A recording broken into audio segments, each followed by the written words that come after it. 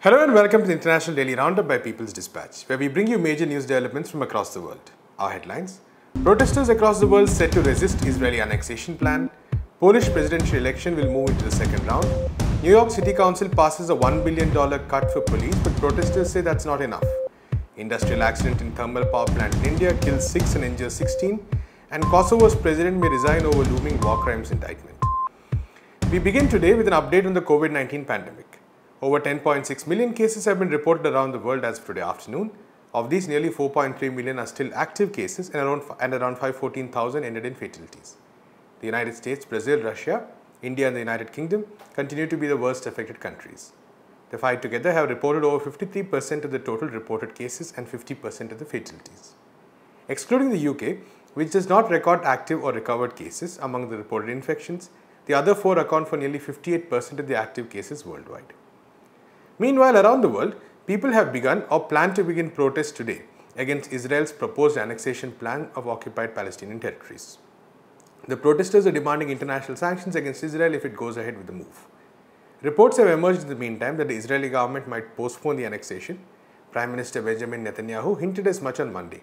This may be due to protests by political parties, civil society groups and activists across the world, as well as diplomatic pressure by countries otherwise allied to Israel. At least one country, that's the Netherlands, has seen a bill being passed calling for sanctions if the annexation moves forward. Bills have also been tabled in other countries. Earlier yesterday, Netanyahu was cited by sources in the government of being wary of diplomatic problems that could entail the annexation. Surprisingly, Democratic Party legislators in the US Congress have tabled a bill calling on the government to withhold nearly $4 billion of annual US aid to Israel in the event of an annexation. Over 191 members of the US House of Representatives had written to Netanyahu to halt his plans. According to this proposed plan, large parts of the occupied West Bank and the Jordan Valley will be occupied by Israel.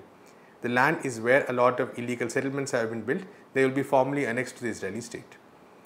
In our next story, the Polish presidential elections are set to go for a second round after incumbent Andrzej Duda failed to secure the required majority in the first round. The first round was held on June 28th. In the second round, he will face Civic Platform's Rafał Trzaskowski on July 12th. In the first round, Duda, who is backed by the incumbent right-wing Law and Justice Party, garnered 43.5% of the votes, while Trzaskowski, the current Warsaw mayor, came second with 30.5% of the votes. The presidential election has become an arena of ideological battle between the right-wing PIS and the liberal Civic Platform. The presidential polls were originally scheduled for May 10th, but were postponed due to the COVID-19 outbreak. The Law and Justice Party, that's the PIS, attempted to conduct the polls in May, trying to cash in on Duda's strong approval ratings at the time. The move was strongly criticized by the opposition and even PIS's ruling coalition partners, forcing the postponement. The PIS, which has lost its majority in the Polish Senate in the October 2019 elections, requires Duda's re-election to secure its control over the government. We now go to India, where a third industrial accident has killed several people in less than a month. At least 6 were killed, 16 workers injured, and many fewer trapped when a boiler exploded at a major thermal power plant in the southern Indian state of Tamil Nadu. The blast occurred in the government-owned Neyveli Lignite Corporation. The mishap occurred at a fifth unit of the thermal power station 2, where workers were in the process of resuming operations this morning. According to reports, accidents are not new in the plant. 8 workers from the same plant had suffered burn injuries in a similar incident in May, but there were no fatalities at that time. This comes close on the heels of another industrial accident, a gas leak in the neighbouring state of Andhra Pradesh that claimed 2 lives. Earlier, 12 people died and hundreds were hospitalized following a gas leak at the LG Polymers plant on May 7th in the same state. Today's blast is another addition to several industrial accidents in the country, occurring in circumstances related to counter-pandemic lockdowns. As the country eases these restrictions, there are concerns that more such accidents could occur if authorities are not careful. In the US, over a month after the killing of George Floyd, debates rage over defunding the police. In New York City, the City Council passed a budget claiming a cut of $1 billion for the police department, or the NYPD.